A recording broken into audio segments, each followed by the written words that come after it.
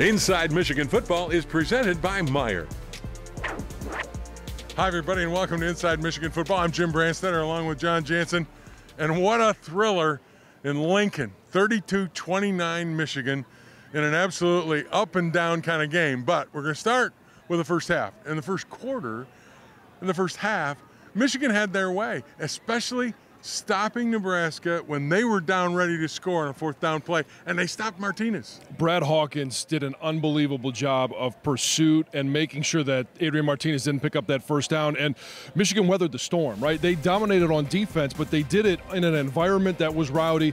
You come out, Nebraska has all the momentum. They traveled down the field with 70-plus yards on the opening drive, and it was just an unbelievable job to say, you know what, at some point you've got to draw a line in the sand. You'd rather it be at about the 50-yard line, but they did it inside the 10, and it was a terrific stop. And the other thing about this first half was the fact that the Michigan offense moved it enough. They did a little of this, they did a little of that. They built a 13-0 lead, and with the defense playing like it is, you said, this is a good way to come into an opposing building that's basically on fire and kind of tamp the crowd down. Well, I think one of the greatest weapons that Michigan has is Jake Moody. When you get inside that 35-yard line, all of a sudden you really believe you've got 3 points because he's been so accurate. And in a game like this, especially early on, 3 points matters. You start adding those up, and then you get into halftime, after scoring a touchdown and a great drive going into half, 13-0, that's huge momentum in a game like this. And then all of a sudden comes the third quarter. What happened in the third quarter? Nebraska scores 22. I never thought I'd see a Michigan defense in 15 minutes give up 22. I never thought I would either, but when you're playing against an athlete like Adrian Martinez, who is a threat to run the ball every single time, who's a threat to be able to go downfield every single time, you're bound to give up some, but you just can't give up too much, and you know what? In the end, they didn't give up too much. The big key, though, too, for Michigan is that they seem to lose guys in coverage, blown assignments, so wide open receivers. A tight end is wide open for a big touchdown. Then they get a wide receiver who goes in motion, gets into the flank, and he's wide open. Those are missed assignments you don't expect from a Michigan defense. You don't, but you also have some young players on defense, and you're going to have some missed assignments from time to time. You'd like them to be hidden. Sometimes they're not. When you have receivers running wide open, there's a missed assignment by somebody. There was a trips right formation at one point where everybody was in the position that they were supposed to be in at the snap of the ball, but they just got their feet tangled up together.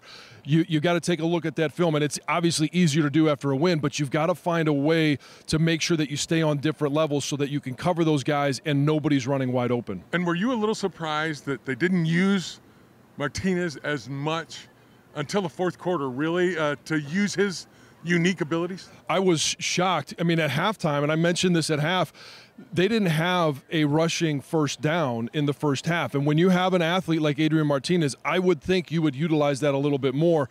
Whatever Michigan was doing was keeping them out of it, but they obviously went into halftime, made some adjustments, and made sure that they got Adrian Martinez the ball, and they made sure that he had opportunity. Don't go away. When we come back, John Jansen and I will talk about the fourth quarter. You want to talk a roller coaster? That was the fourth quarter from Lincoln. Stay with us as we continue with Inside Michigan Football. First and goal from the Nebraska 3. Give it to Haskins. Right up the middle. Haskins goes in. Touchdown, Michigan. That was a crazy game out there, but it's definitely exciting to get that dub. Came out there and competed. Played with heart, a big heart out there. So definitely exciting to get that win. Inside Michigan Football is brought to you in part by Meijer, official sponsor of Michigan Athletics and proud sponsors of local sports teams across the Midwest, and by Gardner White, Detroit's #1 furniture and mattress store. They give it to Corum. He's around the left end. He's got some room. He breaks it at the 10, the 5. Blake Corum, touchdown, Michigan, 29 yards. We came into a dogfight. I mean, Coach Harbaugh mentioned it during the week that, this game's going to be won in the fourth quarter, and it sure was tonight. Welcome back to Inside Michigan Football. Michigan, after a third quarter that they'd like to forget, especially on the defensive side, goes into the fourth quarter, and it becomes a back-and-forth football game on the road in an unbelievable environment. And, John, one of the things that Jim Harbaugh talked about with this Michigan team and what he wanted to learn from them, he didn't want to see them flinch. They had plenty of opportunities to flinch, and they didn't. Michigan trailed for the first time all season long, and it's amazing that we're in Game 6, and that's when they first decide to get behind, 22-19, and that was the first opportunity to flinch. And then they come back, they tie it, and then Nebraska goes up. There were time and time again where they had an opportunity and built-in excuses for why they might have lost this game. And in years prior, there would have been times where we'd have been like, okay, that's just what we expect now. Now they've shown that they can respond. Offensively, it was a great job of responding and going down and getting scores, putting points on the board. But defensively, their backs were against the wall so many different times. And to be able to create a turnover with 1.5 minutes left was, again, it just shows the resolve of this team. I'm going to talk about that when we get there. But the first thing I want to talk about is you talk about resiliency, not flinching. Whenever Nebraska would score and take the lead, this crowd went crazy, okay? Lincoln was up for grabs. The Michigan offense found a way to come back. And I think that shows a lot about the offense, their ability. They did it through the air.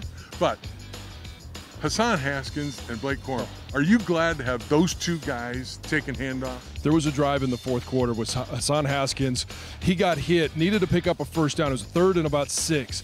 He got hit, and he picked up 5 yards by himself. Later on, there was I think it might have been the next play, 9 yards by himself. And then he ends up scoring the touchdown, which was, I think, very appropriate for him to do. But, and then, I know we don't want to go back to the first half, but in that drive leading into halftime, Blake Corum breaks off a 20-plus yard run.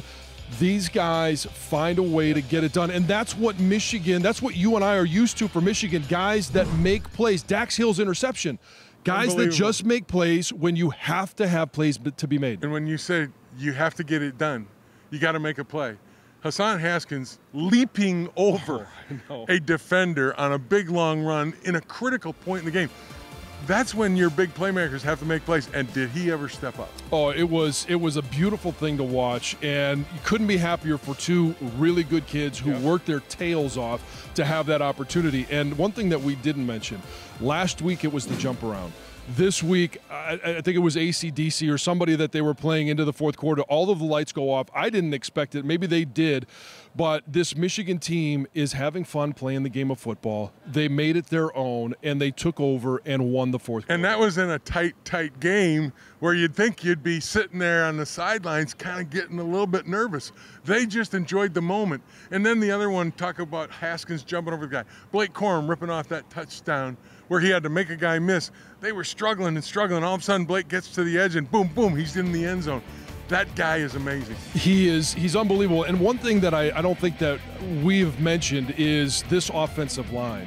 They had 5 different guards play on this today in this game.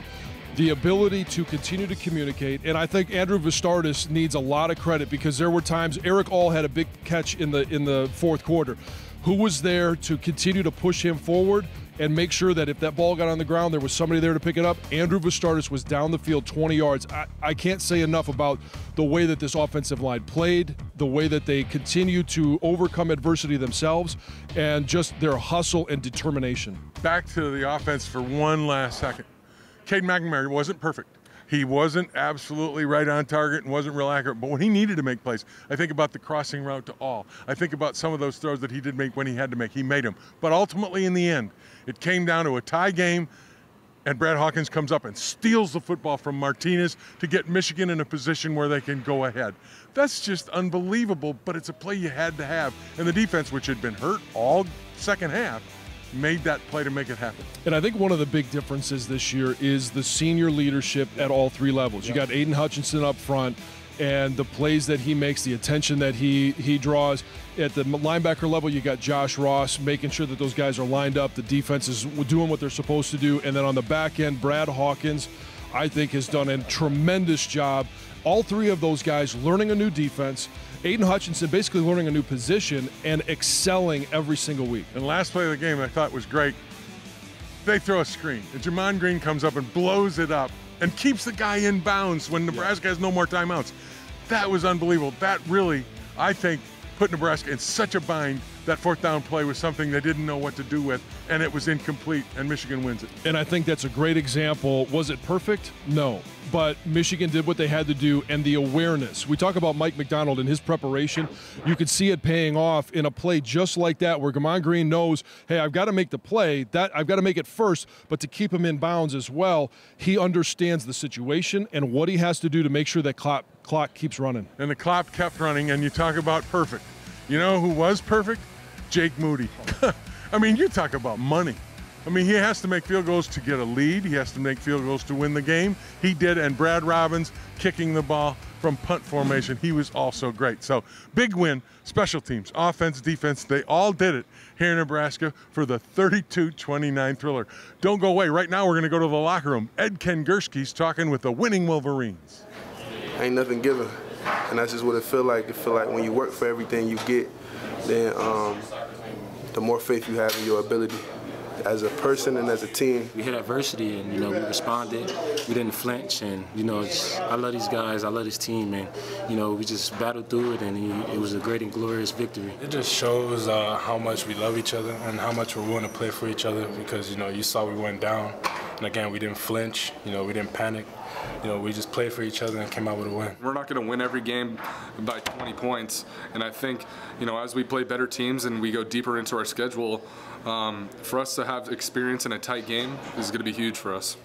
The Wolverines are 6-0 for the first time since 2016, and they just keep having fun, writing the latest chapter that has fans mesmerized, waiting for the big reveal as they flip through the season page by page. Thanks, Ed. Up next, we'll hear from head coach Jim Harbaugh, and later, our Alro Steel Man of the Week. Martinez is going to run it right up the middle, and he's going to work his way for the first down. Wait a minute, the ball's loose! Michigan's got the football! They're at the 20-yard line! The Wolverines stole the ball! Just practicing how you play, and that was the perfect example of just practicing, punching the ball out, doing it in the game, and it happens. Today's conversation with Jim Harbaugh is brought to you by Meijer, official sponsor of Michigan Athletics and proud sponsors of local sports teams across the Midwest. Coach, is there anything sweeter than a locker room like that after the game? It does not get any better than that. That's as good as it gets. You guys faced some adversity. You trailed for the first time this season, and your team responded every time. What did you learn about your team? What did you see in your team tonight? I knew they wouldn't flinch, and the fight that they have in them. I mean, they're fighters. I mean, they fought for what they wanted and what they believed in. It's tremendous group of guys, and the grit. That's them. That's us. It feels great to have a locker room of guys like that. When you talk about grit, offensive line, you played 5 different guards due to injury, due to whatever reason. Can you tell us just a little bit about what you saw from that offensive line and the interchangeable parts? Yeah, we had some things stacked against us in terms of, guys weren't 100% healthy, but they gave it everything they had, and bye week's going to take care of a lot of that. But Zach Zinter, went as long as he could. So did Trevor Keegan, and Reese Atterbury stepped in. Chuck Filiaga, played the whole game right up until he couldn't anymore. It's just guys were just leaving it all out there. It was tremendous. And Brad Hawkins on defense, big fourth down stop to start the game. Obviously, he recovered the fumble at the end of the game. Just his performance. He's just awesome. I mean, B-Hawk's one of the tremendous leaders on the team. Dax Hill. So many guys stepped up. One of the greatest interceptions I've ever seen, and one of the greatest wins I've ever been a part of. I mean, it was tremendous. Jake Moody, Cade, the receivers, Hassan Haskins. I mean, there were some. I mean, what else do you call it than just big hearts and tenacious fighters. As I mentioned, there was some adversity in the second half. The defense gave up some drives. What changed coming out of halftime for the defense? I still got to see the first touchdown. It just didn't seem like a legal play. They had 5 in the backfield, and the guy they put on the line of scrimmage went down for a pass, and it's just. So anyway, that got them started. That got all the momentum going for them, and then they made a bunch of great plays. Martinez is a tremendous quarterback. I mean, the catch they made, they made a lot of big plays, tremendous type of plays by them. We made a couple tremendous plays more. That's what it came down to. Just knew this was going to be a 4-quarter game, and when our guys, got down, we were able to. And that was a lot of momentum they had, and to be able to pull it back and get it back to our side was great. It was awesome. Offensively, the running backs, Hassan Haskins, Blake Corum, I mean, those two, there was a drive in there where Hassan Haskins picked up a first down, just kept churning his legs. Have you seen anybody run any harder than the pair that you have right now? No, I mean, early in the game, Hassan kept his legs churning, got the first down easy by 2 yards, and they spotted him a yard short. And so we got to review it. And, they finally did. I mean, they couldn't even believe that he wasn't down. But I know Hassan, man, he just doesn't go down. He's a freak in terms of strength and able to, stay on his feet with his balance. So that was huge early. There was a lot of plays. It was a lot of tremendous plays by great players on both sides. And before I let you go, I've got to ask you about Jake Moody. I mean, does he just have ice running through his veins? The Northville kid. We love him. Yeah. You gotta take your hat off to Jake. Jake Moody. He was perfect tonight, and needed him to be. Yeah, it was just unbelievable. What a great win. You gotta embrace it. You gotta embrace the spectacular and the kind of some football miracles by some great players. Is the bye week coming at about the perfect time for you guys? Yeah, it does. We got a couple high ankle sprains that need some time to heal, and it's a good time to get some rest right here at the halfway part. Congratulations, Coach. Thanks, John. Appreciate it. Time now for our Al Rose Steel Man of the Week. Here's Ed Kengerski. Captain Josh Ross has lived through an abundance of ups and downs during his 5 years as a Wolverine. This hot start, a just reward for an offseason of unparalleled focus. I'm just blessed to be a part of this team. We've honed in since January of what we wanted to do, what we wanted to accomplish, and how we wanted to approach this, and we approached it the right way, put the work in, and the results are showing. Ross looks quicker than ever, making play after play after play, leading the team in tackles through the first half of the season. Not only me, but how my teammates approach the offseason and taking, weaknesses that we believe on ourselves and making it strengths.